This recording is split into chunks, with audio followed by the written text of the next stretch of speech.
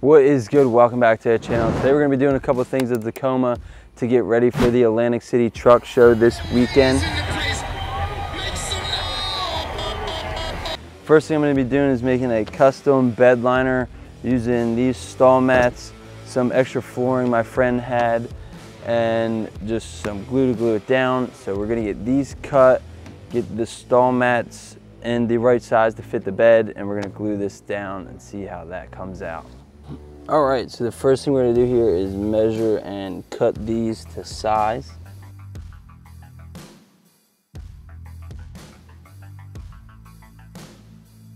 To get the correct angle here for the wheel well, I'm just going to be using this tool. I don't even know what it's called.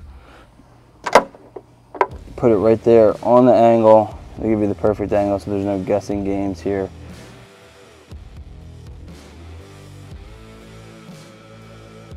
If you got these anchors in your bed, you go 4.5 inches over, 4.5 inches down or up.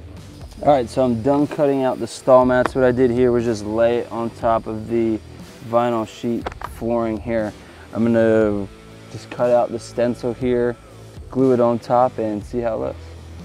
All right, so that is it cut out, laid on top of these stall mats. We got some little finishing edges to do. I'm gonna glue it on with this 3M spray glue and get it put in there.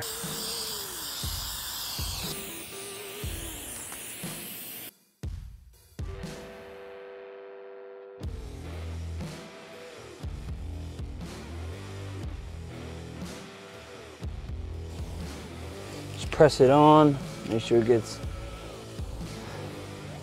maximum surface area on there, try to minimize bubbles, and then we're going to roll it back the other way and glue that side.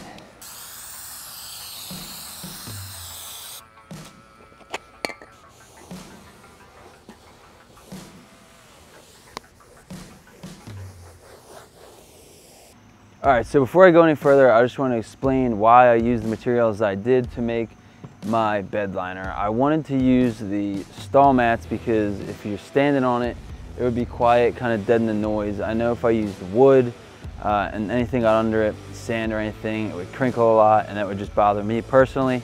Also, I wanted it to be waterproof in case it got wet. Wood would warp and the corners would probably start to pull up.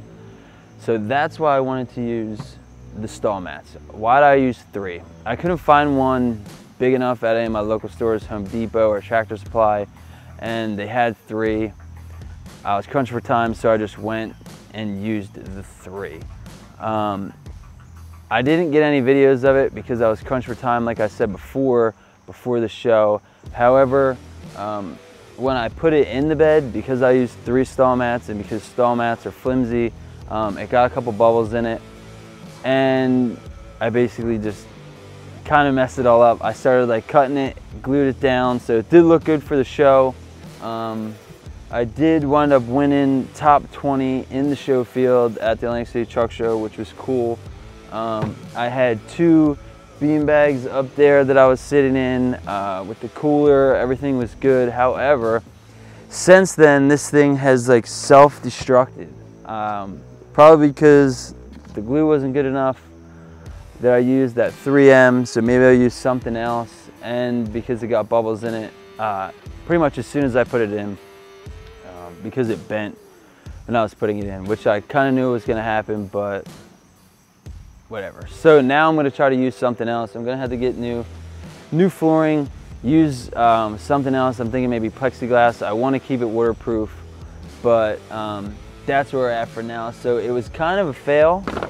It lasted for the day, but the whole thing got pretty destroyed. I'll give you a closer look here.